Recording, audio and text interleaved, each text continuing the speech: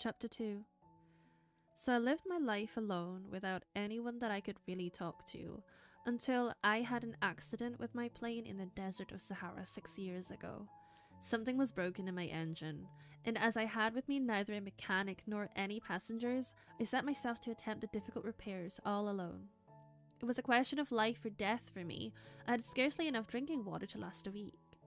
The first night then, I went to sleep on the sand, 1,000 miles from any human habitation. I was more isolated than a shipwrecked sailor on a raft in the middle of the ocean. Thus, you can imagine my amazement at sunrise when I was wakened by an odd little voice. It said, "If you please, draw me a sheep." What? Draw me a sheep? I jumped to my feet, completely thunderstruck. I blinked my eyes hard. I looked carefully all around me, and I saw a most extraordinary small person who stood there examining me with great seriousness. Here you may see the best portrait that, later, I was able to make of him, but my drawing is certainly very much less charming than its model. That, however, is not my fault. The grown-ups discouraged me in my painter's career when I was 6 years old, and I never learned to draw anything except boas from the outside and boas from the inside. Now, I stared at the sudden apparition with my eyes fairly starting out of my head in astonishment. Remember, I had crashed in a desert 1,000 miles from any inhabited region, and yet my little man seemed neither to be straying uncertainly among the sands, nor to be fainting from fatigue or hunger or thirst or fear. Nothing about him gave any suggestion of a child lost in the middle of the desert, 1,000 miles from any human habitation. When at last I was able to speak, I said to him, "But what are you doing here?" And in answer he repeated very slowly, as if he were speaking of a matter of great consequence, "If you please, draw me a sheep." When a mystery is too overpowering, one dare not disobey.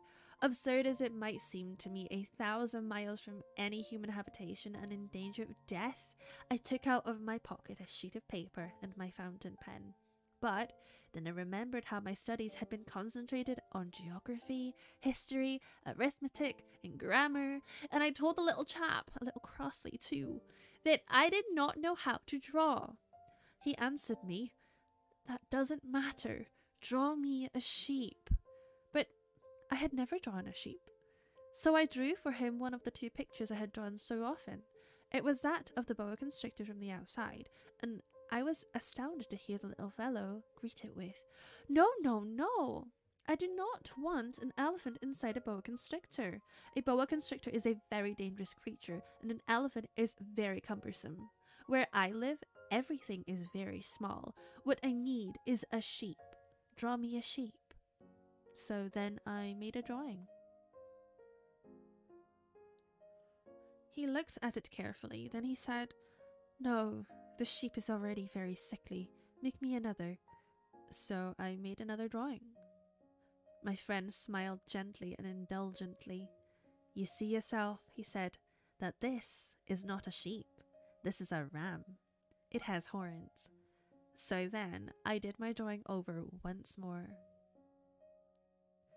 But it was rejected too, just like the others. "This one is too old. I want a sheep that will live a long time." By this time my patience was exhausted because I was in a hurry to start taking my engine apart, so I tossed off this drawing. And I threw out an explanation with it. "This is only his box. The sheep you asked for is inside." I was very surprised to see a light break over the face of my young judge. "That is exactly the way I wanted it. Do you think that the sheep will have to have a great deal of grass?" "Why?" "Because where I live, everything is very small." "There will surely be enough grass for him," I said.